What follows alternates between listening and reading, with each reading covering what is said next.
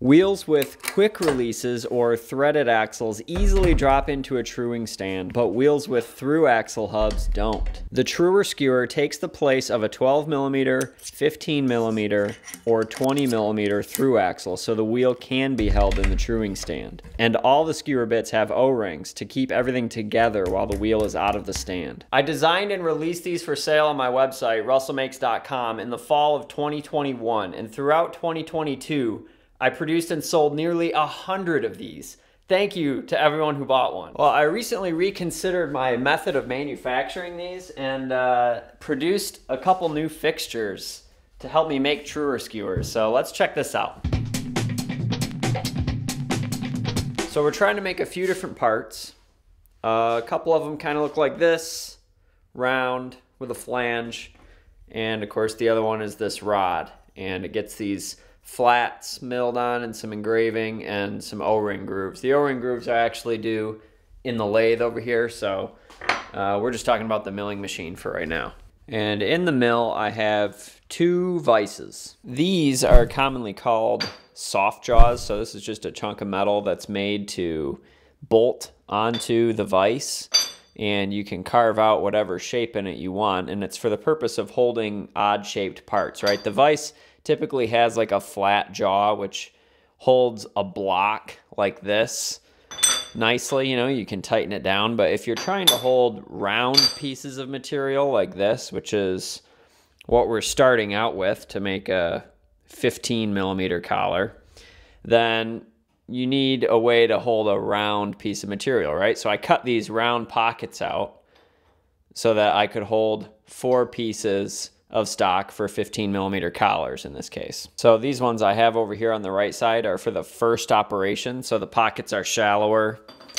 It would get bolted right there, this gets clamped in there, and features get machined in this piece of material. But then when that's done, you've got this piece on the bottom here that hasn't been machined, so you got to flip it over and put it over here in this side. So these jaws over here were the second operation jaws. So the 15mm collar would fit down inside there, and I would machine the top side, the flange side of the collar, do the engraving, and then that was it for the second operation. Then when I was done machining 15mm collars, I would take the bolts out, flip these around, and these are the pockets for the 20mm collars. It's a different size stock.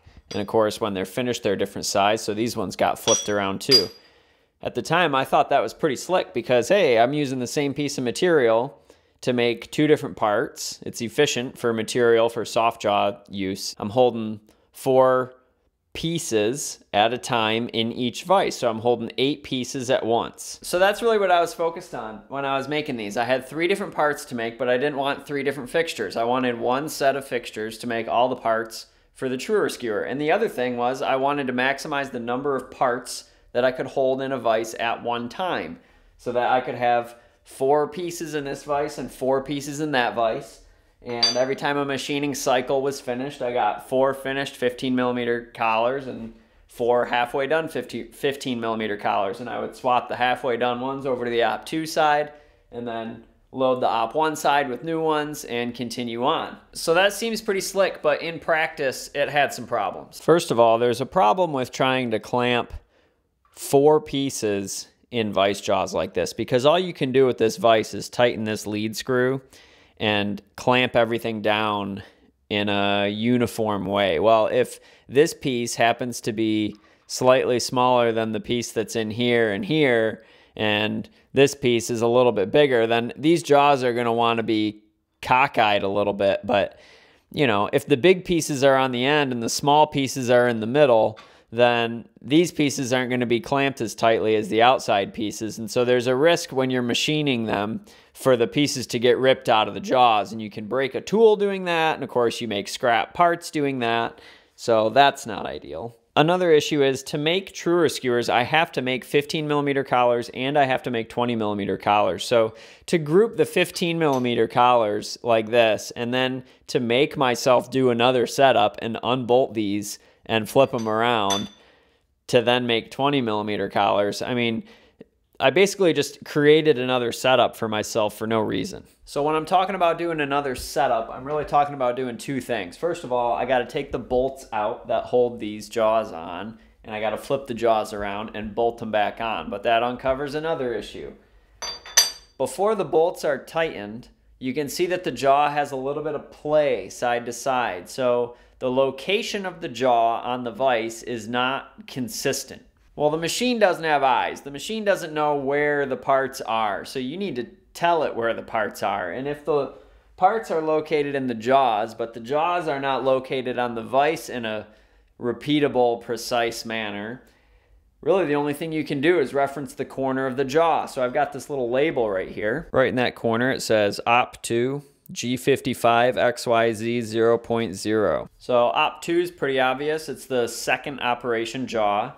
G55 is a work coordinate system. So like I said, the machine doesn't have eyes, so you have to tell it locations in space to reference as a 0 point.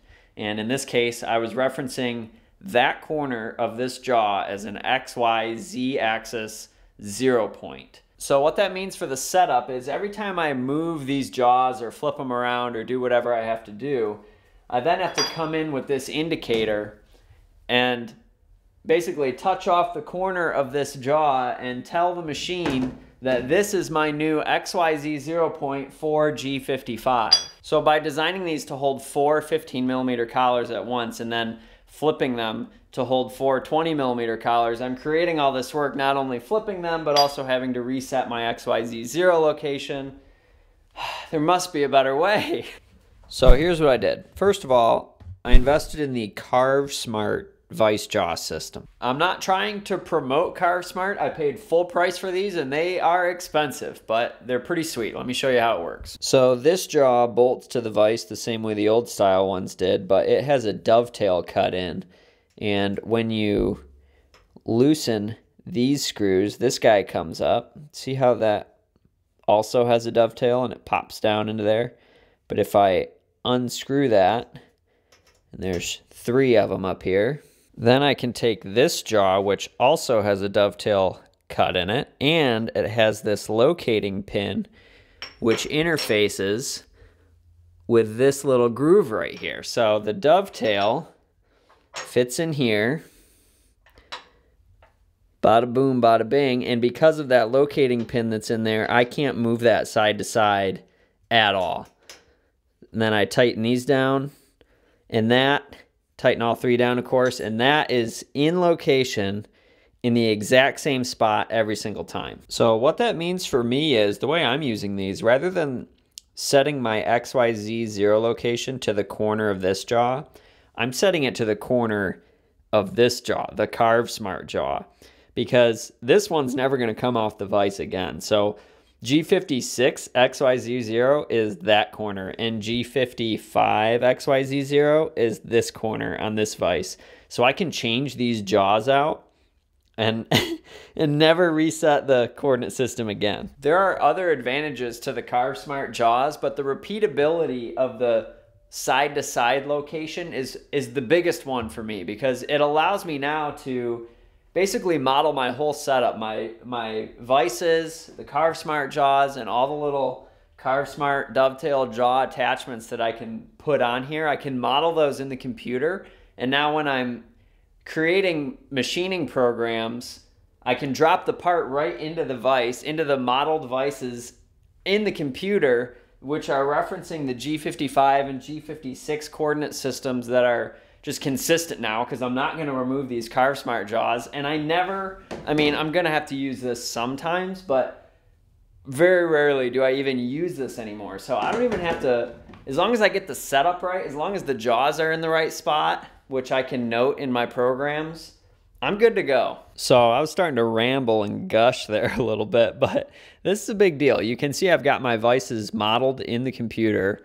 I can swap out whatever jaws I have in the Carve Smart jaws, and I can drop my parts right into the vise, and I can note in the programs the location of the stock in the vise and the size of the stock and everything. So it makes it easy to get the setups correct, and I don't have to constantly be resetting my XYZ 0 location. Okay, so now that I have a consistent location for my fixtures, let's rethink what would be the best Truer Skewer fixture. A Truer Skewer comes with one 12mm rod, two 15mm collars, and two 20mm collars. Wouldn't it be grand if every time a machining cycle completed, those were the parts that I ended up with? Not some random, as many 15mm collars as I can hold, 4 in the case of the old setup. Just every time a cycle finished, one kit's worth of parts were finished. Wouldn't that be grand?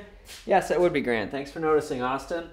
Hence, the new Truer Skewer Op 2, Op 1 and 2 for the 12mm rod, but the Op 2 fixture, this thing is slick. So let's take a look at our notes here. We got Truer Skewer Fixture 2, I already knew that, thanks. We got G55 Carve Smart Hard Jaws, so that lets me know that we're using the Carve Smart Hard Jaws to hold on to this fixture. We've got X0 reference, lower machined edge down here. So what I'm intending to happen here is when this is still loose and this is floating side to side, I can just take a parallel and just make sure that this thing is flush with the edge of these jaws. And then of course we've got 20mm Op 2, 15mm Op 2, as if it wasn't obvious. These just slip in there like such. And when this screw is tightened down, this black piece drops down between these two gold pieces and wedges it outward and then secures these pieces so that I can finish machining, machine the top and do the engraving basically. And same goes for the 20mm ones. Then over here I've got 12mm rod Op 1 with an arrow pointing to this groove and 12mm rod Op 2 with an arrow pointing to this groove. You notice this one has a little flat spot in the middle. This one does not. What's up with that? Well, for the first operation of the rod, we've just got a round rod, right? So that's going to lay in there. And then these turn sideways, and you tighten these screws down and it'll clamp down on that. Of course, you got another rod over here. But the flat spot is because one flat has already been cut in the rod after operation 1. So it might look something like this. Of course, this is anodized, but you get the point. That's just got the RM logo and the flat spot ground in it. And I want the second flat spot to be parallel to the first one. So when I flip it over, the flat spot that's just been cut interfaces with the flat spot that's in the fixture. And now when I have this rod in here and I tighten those down, everything ends up looking good. Quick little note about these clamps. I've got springs under there, which is pretty slick, so that when I loosen these, they stay up. Basically, that just makes it easier to unload and load parts out of here, because otherwise you imagine you loosen the screw and it's just going to want to fall down, and you turn it sideways and it's going to want to fall down in between the rods and just kind of get in the way. So I put a spring under there to hold these parts up. Both of them have that. Now for the first operation jaws, for the collars, I'm holding 4 pieces at once, just like I was before. But this time it's a little bit different because I'm using Versa grips. And what these do is when you tighten this down, there's these little teeth in here that bite into the part. And you can kind of see these ones have a little bite taken out of them. So you're not really relying on the dimension of the part as much. Whereas before I just had a smooth pocket that kind of clamped down and I was worried about parts getting ripped out of the vise. This way, even if the parts are slightly different sizes, they're still getting bitten on by these Versa grips. So there's a little bit more of a positive hold. And these have been working pretty good for me. So when we're rocking and rolling here, we got 2 Op 1 15mm collars, 2 Op 1 20mm collars, 1 Op 1 12mm rod, 1 Op 2 12mm rod, 2 Op 2 15mm collars, and 2 Op 2 20mm collars. This kicks ass. Oh, one more detail. Same fastener size for these and these. So I can just use the same T-handle to unload the whole Op 2 fixture. The Op 1 fixture gets undone by just the vise. So easy in and out of all the parts. And man, I'm really pleased with this. If I haven't made it abundantly clear already, the fact that I can just drop these fixtures in and not even have to reset my XYZ 0 locations is huge. And I'm getting 1 kit's worth of parts every machining cycle.